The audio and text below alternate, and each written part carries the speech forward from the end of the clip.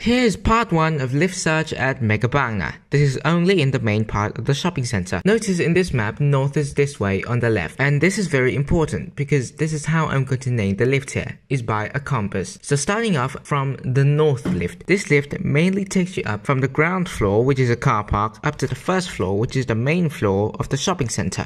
Oh look, it's a Schindler lift. It's a Schindler lift.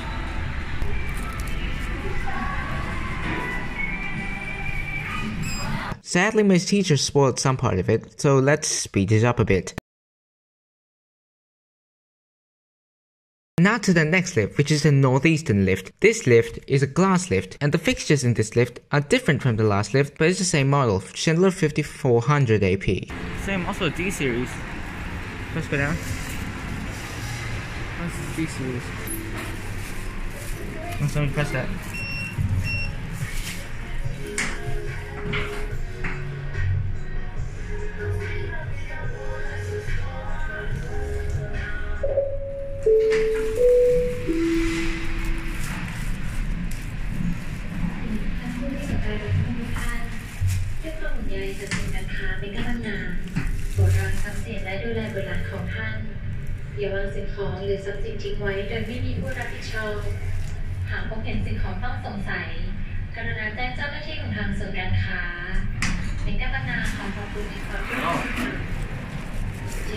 Before we go any further, let's talk about the types of lift in this shopping center. So we have glass lifts and also the standard lifts. The glass lift has D2 braille fixtures, whilst the standard has only D2. The D2 braille buttons are very clicky, whilst the original D2 is quite strong, I don't know. Anyway, back to the lift. Next to the eastern lift. This is actually the tallest lift in the standard type, because all the other standard types only go 2 floors, but this goes 3.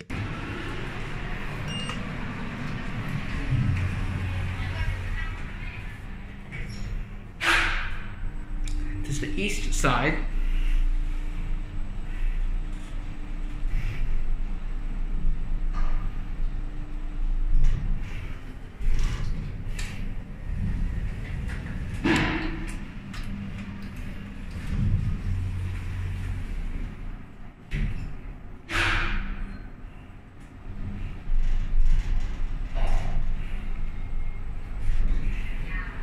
As you can see in the shopping center, there is no south or southeast lift because that's where IKEA is, and they kindly allow you to use their lifts, which means the lifts in IKEA, the main lift in front of IKEA, has 3 purposes: the southeast, south, and also lifts for IKEA themselves. And also notice that the shaft is glass, but the lift itself is not glass. Here, so we're gonna take the left lift. And write down the details and locations of your purchases on the shopping list before picking up the products and the shaft is glass. Yellow shopping bags are available around the store for immediate pick-up of smaller items, both in the showroom.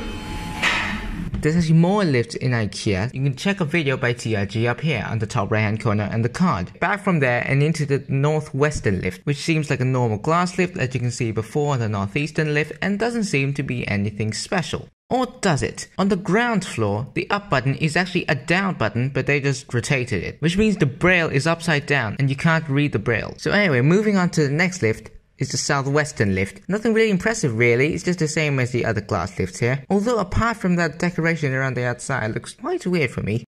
I personally don't like these, but I think it's for style and the people who don't like quality glass. Anyway, back to the map and into Robinson's. And yes, you can see that there is no western lift here. That's because where Robinson's is. And Robinson has a Mitsubishi LNS lift. Also notice the ground floor is called P, parking.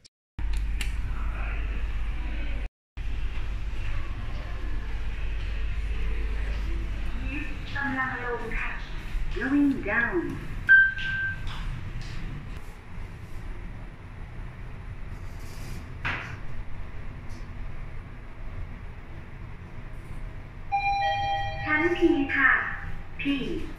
It's parking.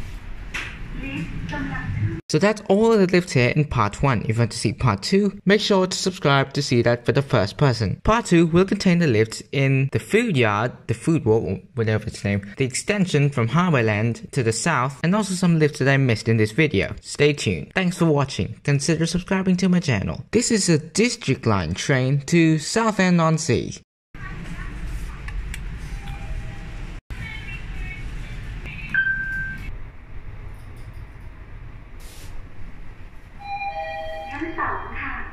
Second floor.